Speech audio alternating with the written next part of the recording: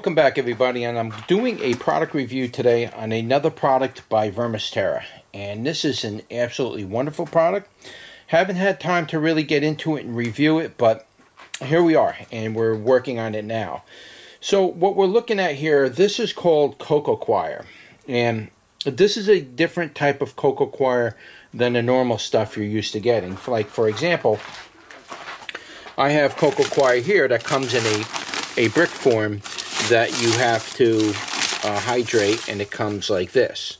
Now this product consists of Coco Coir as well as cocoa fiber, and what that is there's the strings, and then there's the little stuff that looks like coffee grounds is what makes up the Coco Coir. That's what you see right here. So that's what that generally is. This product is a little bit different. This product is it's Coco Coir, but it's more of a cocoa chip and cocoa fiber type of product. And this is what it looks like. I broke it down dry. Now you can break this down dry the way I'm doing it, as opposed to with this, for example. You can't break this down dry very easily unless you got sledgehammers and you're able to grind it back up in a machine or something. But you're not breaking that down dry and basically you know, getting it dry for whatever reason you might want it dry. You have to pre-soak that stuff in order to separate that brick. This stuff, on the other hand, you can break it up dry and use it in a dry form like I'm doing here. For example, I'm using this as a top mulch, and I want it dry. I don't want it pre-soaked. I want it to slowly build its moisture level up as I water the pots and stuff like that. I don't want it pre-soaked, or else I can use regular wood chips like you see here.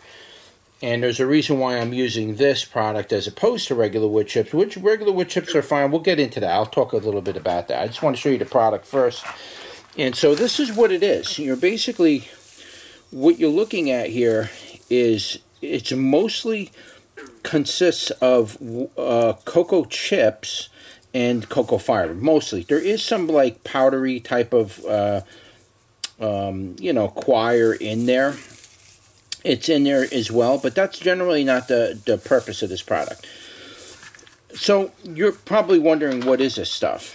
Well, just so you know, when you get a coconut in the store, and that's a brown round thing, and you have to kind of crack it open with a hammer to get to the milk on the inside as well as the flesh and all that stuff. Yeah, the coconuts don't come off the tree like that. They come off the tree with a skin on the outside. They call that a coconut husk, and oftentimes, if you see in the movies, it's a green thing hanging from the tree, and they float in the ocean and all that. There's a very thick layer of coconut husk around the coconut itself. So that husk needs to be removed from the coconut in order to get the coconuts out of it. So when they process these coconuts commercially and they're cutting off all these husks, they need to do something with the material, and so they process it like this. And this is the byproduct of processing the coconut. They take the coconut husk and they grind it down into either coconut coir or coconut fiber or coconut chips, and that's what you're looking at here. And so this is mostly chips. Now I'll show you the product here. Now, if you can see here, it's like a wood chip, but this is not wood. This is coconut. Okay, this is a coconut thing. This is not wood chips. Now, parts of it will be harder than others, and other parts will be a little bit more fibery and soft, you know, but that's not the purpose. We're not making a pillow out of this. We're using it for our gardening in our pots and in our gardening. So that's what you're looking at. Here's a close look at it. You can see the fibers in there, and if you just keep crumbling it up, it won't necessarily turn stringy, but coconut husk, there's a lot of different elements that are going on inside the coconut husk. So that's basically what you're looking at. You're seeing the fibers, you're seeing the chips, you're seeing a little bit of the Coco Coir, and that's basically what this product is. Now, there's a few ways to use this product. You can actually pre-soak all of this if you really want to, and actually plant directly in it. And in some cases, I would say that would be appropriate depending on what it is you're planting in there.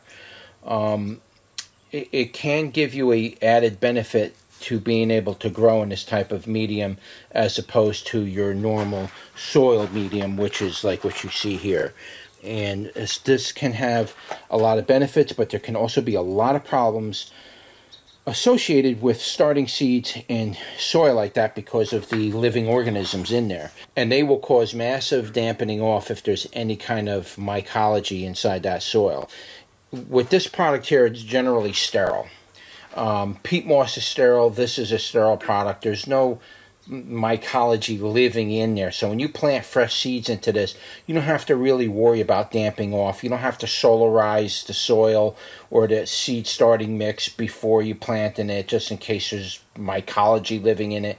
Of course, you want to make sure you clean your pots really good with bleach and hydrogen peroxide. You make sure those pots are absolutely clean, because even one spore inside your pot will cause things to go mycological. So you don't want to take that kind of a chance. So this product is generally sterile, okay? And so you can plant your stuff directly in there as a seed starting, though I don't necessarily recommend that. So I don't necessarily recommend this for a seed starting, but again, it depends on the kind of seeds that you're starting. There's a lot of types of seeds that you can start in this, like large seeds. You want to start an almond tree, or you want to start something that's, you know, a cherry tree, or you want to start from a large seed like that. This is perfect for that kind of a thing.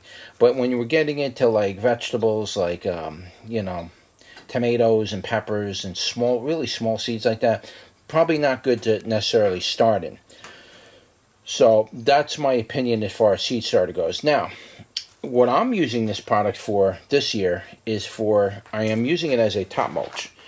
Now, I could go wood chips, and I have plenty of processed wood chips to go around, but I want to use this product mainly for the main reason is that it's sterile. We don't have to worry about introducing. Now, one of the downsides to using wood chips is it can introduce a lot of insects, mycology, as well as bacterial and viral diseases that may or may not be in those wood chips.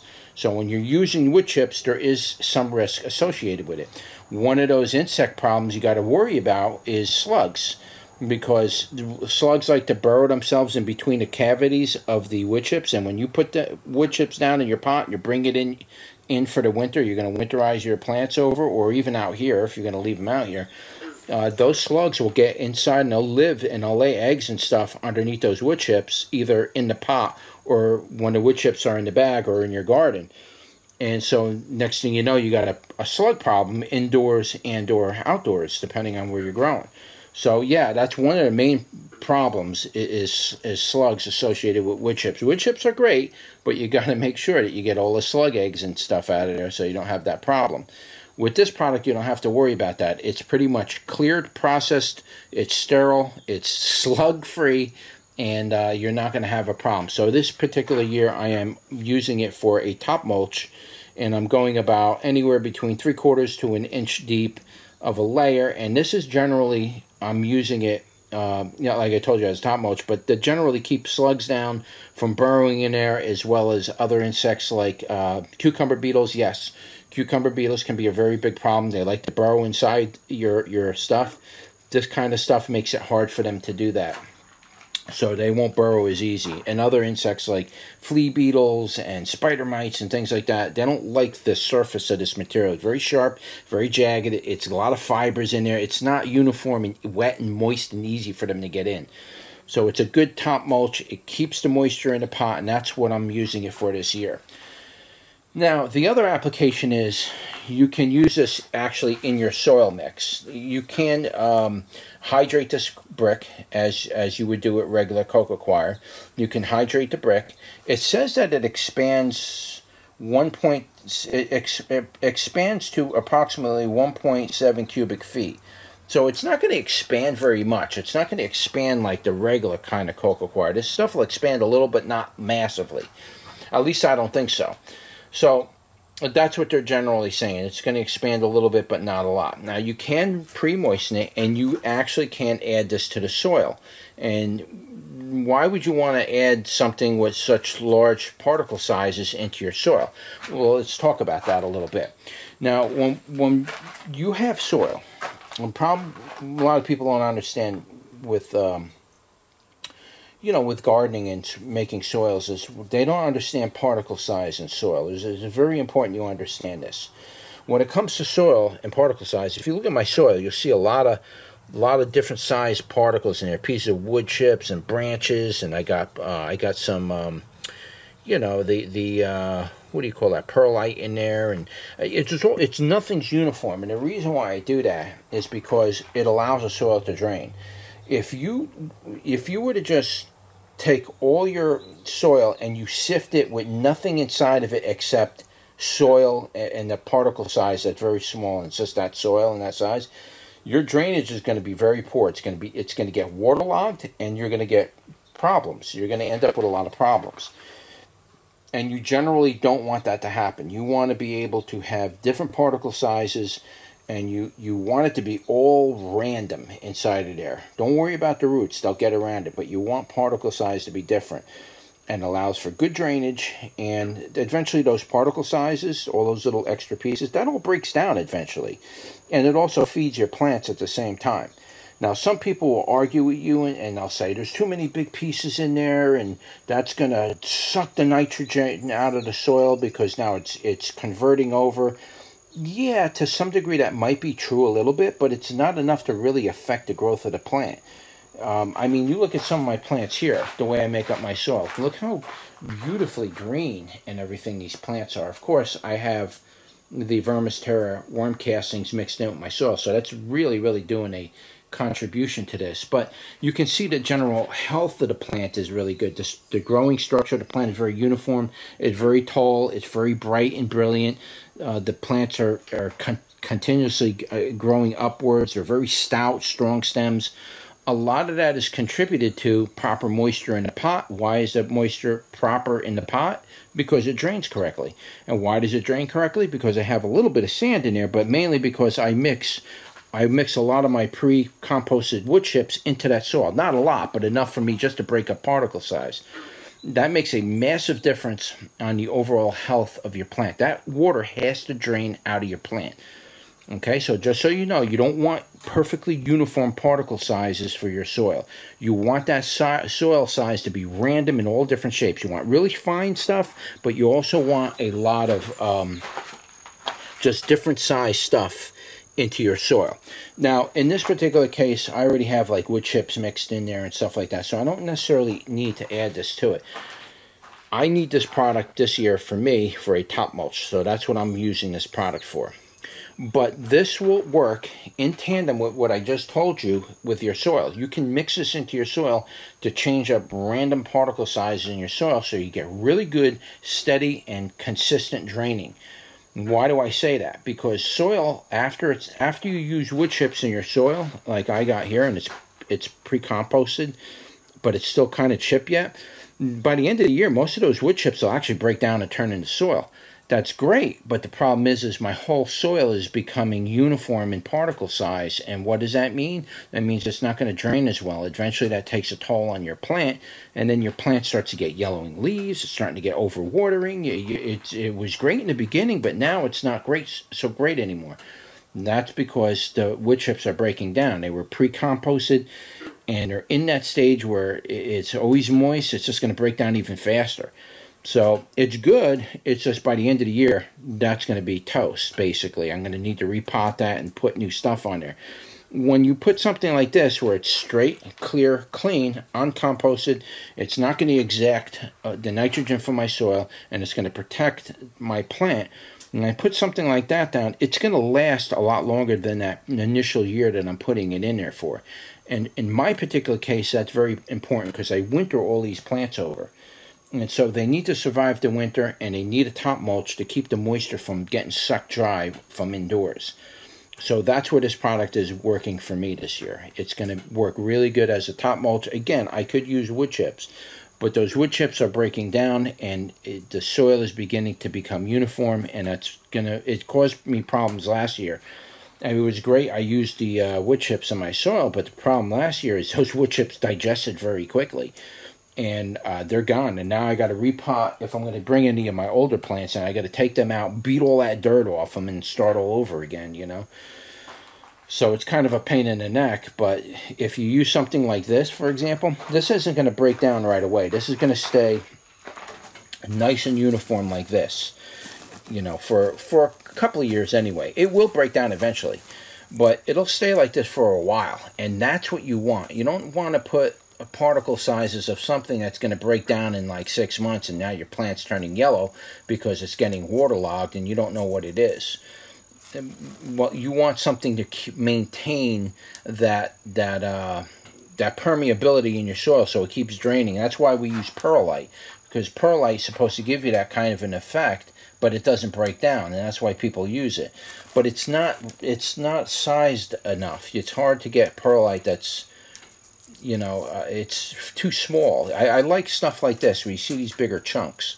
That's what you want to mix in your soil. Again, you're going to want to pre-soak. If you're going to put it in your soil, you're going to want to pre-soak this and let it sit soaked for a while, and then drain that off to make sure you get out any excess salts or anything that might be in the Coco Coir itself. You want to make sure you soak this particular kind. If you're using it for soil, you want to make sure you pre-soak it for like a day or two. Let it sit completely saturated in a bucket of water. And then then drain all that off of there. Once it's done, it's fully saturated, then mix it into your soil. Don't mix it in dry. That ain't no good. I'm keeping it dry because I'm using it for a top mulch. I know I keep saying that, but I want you to understand what I'm doing.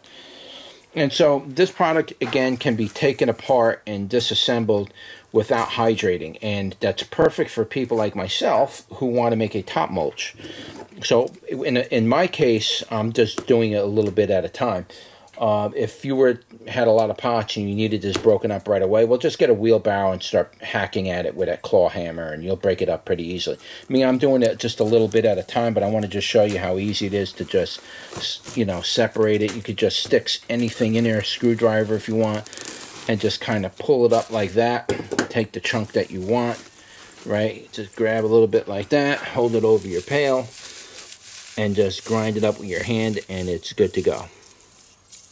And yeah, you're going to have some pieces like that. Again, guys, you want random particle size. Here's a good example of what a coconut husk will look like when it's, you know, not fully grounded anyway. You can see all the fibers inside there. Now, this is also good, this particular type of material, for storing microbes for your soil. All your mycorrhizas, all your fungi, that are your good fungi and all that stuff, all your living good bacteria in your soil, they will live inside these little tiny, I don't know if you can see it, but if you look on the end here, there's like little channels in there, little chambers, little air strips, like. They will colonize that thing, and that'll act as a good a place for your microbes to actually you know, inoculate and live within that, and it keeps them nice and healthy because there's little air pockets inside there. Again, it's aerating that soil. But it's a good product. I mean, I like the product, and like I said, for as far as seed starting goes, if you're the kind of person that you're going to start seeds that are larger size, nut trees, tree seeds, you know, seeds that are generally large in size. A lot of exotic fruits, like if you're somebody who's into like growing tropical fruits and stuff like that, this would probably be a better medium for you than using your typical stuff like that. Because those kind of seeds, those tropical kind of seeds, they get sick and diseased very easily in regular soil. The moisture's got to be just right for those seeds, those kind of seeds to sprout. If it's too moist, it rots. If it's not moist enough, then it doesn't sprout. You need to be at a certain moisture level, and soil, that kind of soil, like trying to start those seeds in something like this is not a good idea. It's just too dense for it. You need more aeration in it, and that's where a product like this would be really good for. If you're doing a lot of you know, tropical fruits and stuff like that, tropical varieties of plants and stuff, this is it right here. This is what you want to use. But again, you want to pre-soak it. So hopefully that answers some questions. I'm just trying to think of anything else about this product that I can go over. You can read right here. It says it's pre-rinsed, so you generally don't have to worry about salt if it's pre-rinsed. So that's good that they do that. It's low EC. I'm not sure what that is. Will not burn plants. That's good to know. It says chips great for aeration. Now that's exactly what we're focusing on this year. Or we're focusing on with you guys as far as talking about mixing it with your soil. I'm more or less focusing on top mulching with it. This is it. This is if you're going to mulch your plants, if you're going to top mulch your plants, whether it's in pots or in your garden, you're going to want to either mulch them with pre-processed or mostly processed down wood chips, or you're going to want to process them with this. So I'm going to do all my pots. I should have enough to be able to do all my pots that I'm bringing indoors this year with the Coco Coir, and that's how I'm going to do my pots. But you can use this in your garden for a top mulch too if you want. And you don't have to worry about digging it out at the end of the year or anything. That'll break down fine in the soil. In fact, you might want to order these by the bale if you're going to do a garden, like, a garden my size, and just incorporate it into the soil. You might want to order several of these, break them down, and then incorporate that into your soil so you got that nice mix. Unlike wood chips too, just so you know, when you get wood chips and they're fresh and white wood chips, you got to process wood chips. You got to let wood chips basically compost down for anywhere between 2 to 4 years before you actually start using it around your garden. The main reason for that is when you get fresh wood chips, you don't know what kind of diseases that tree had that they ground up. It could have slime mold disease. It could have bacterial disease. It may have insect. It may have been taken down because of insect infestation. So now there's eggs inside that wood chip, and you're putting that in your garden or near other trees. Now you're spreading those insect eggs to other trees. You don't know where those wood chips are coming from. So what you need to do is take those wood chips, find a place in your yard, and let them sit there for 2 to 4 years, and let them break down to about 65 to 70%. And then at that point, you can start using that like a top mulch in your garden, as well as some of the soil that will come off of it.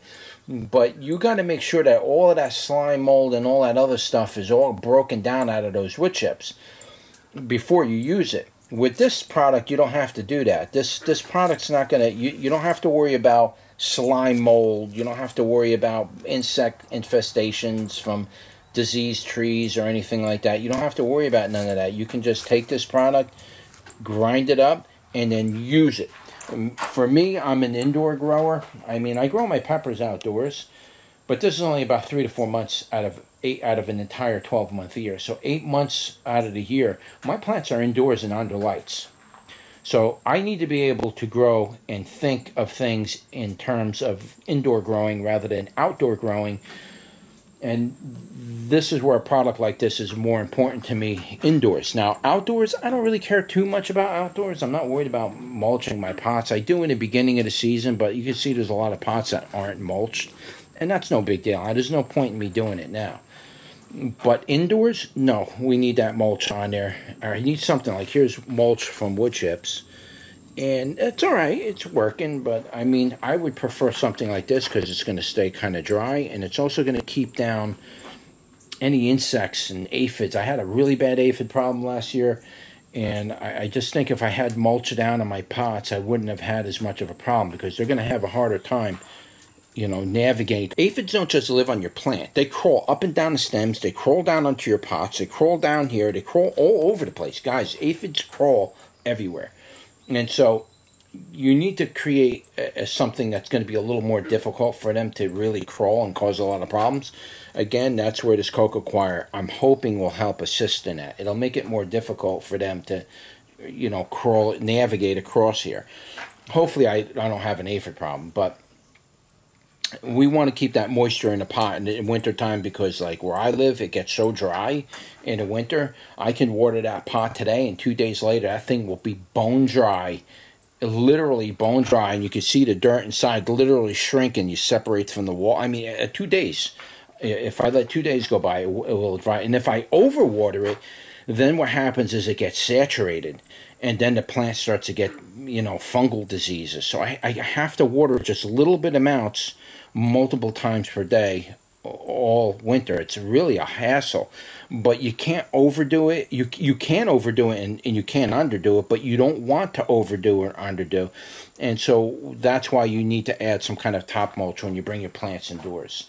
That's my experience anyway. You can't just sit there and stick this in a you know, a pan or something like that and just pour that water in, let it sit in that water, you know, because that water will evaporate in about 4 or 5 days. You know, you could put like a spill, you know, what do you call those things? Those little dishes you put under here, and you could fill it up with water. Yeah, you can do that, but in the wintertime, you don't want to do that because your plants just ain't got they're not growing like they are in full sun. You're growing them under light, so they're not going to necessarily transpirate and respirate the same way.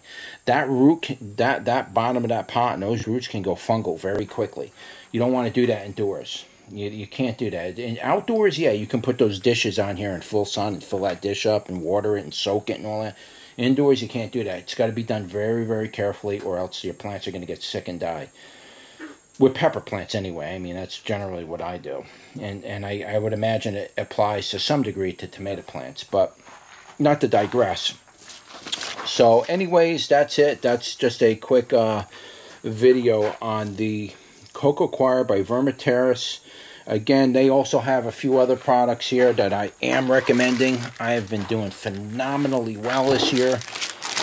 And this is their worm casting tape. If you don't know what it is, I did a video about worm casting tape. And I highly recommend this product. This is a product I can't do without anymore. Now that I've been using this product, everything else seems to be inferior as opposed to the results that I get from this product. This product is amazing as far as getting the results. And of course,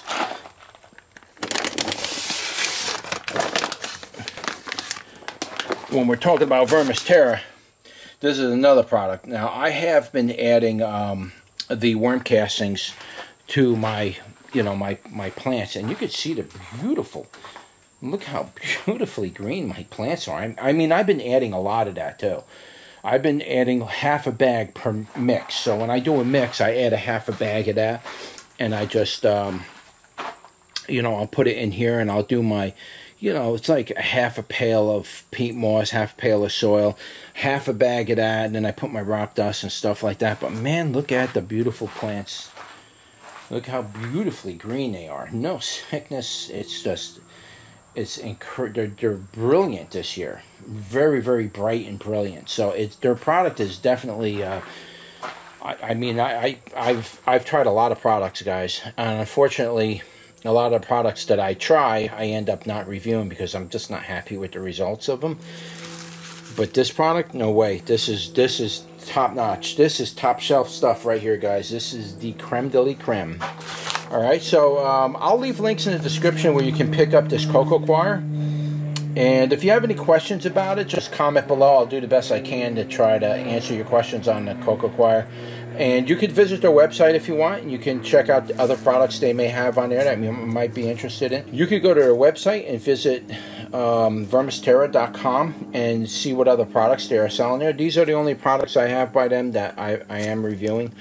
So you might be able to get these on their website as well. I'm not sure how that works, but I'll leave links to where you can buy these products as well in my description below. So that's it. Don't forget to like, share, and subscribe, and I'll see you on the next one.